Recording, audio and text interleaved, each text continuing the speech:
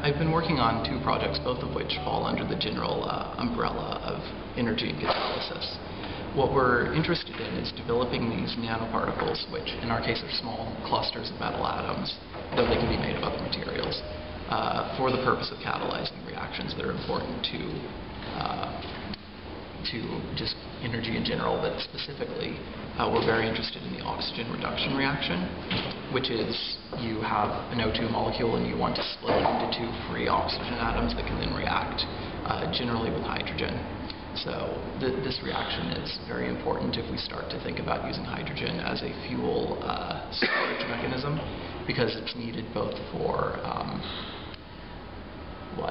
such catalysts would be useful both for the production of hydrogen at the supply side and then also for the consumption of hydrogen, say in fuel cell. So bulk platinum, just a slab of platinum, is known to have good properties for this reaction. But if you cut it into small clusters,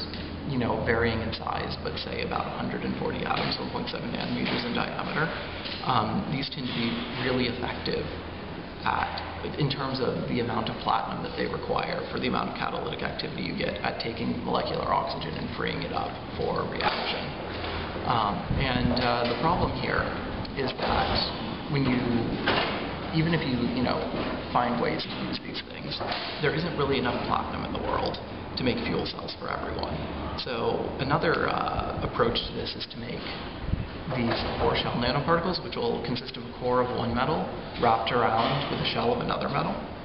And we're also really interested in these. So the idea here is that you can sort of tune the catalytic properties by changing the metals, and the goal is to find a combination of inexpensive metals that can replicate the success of platinum.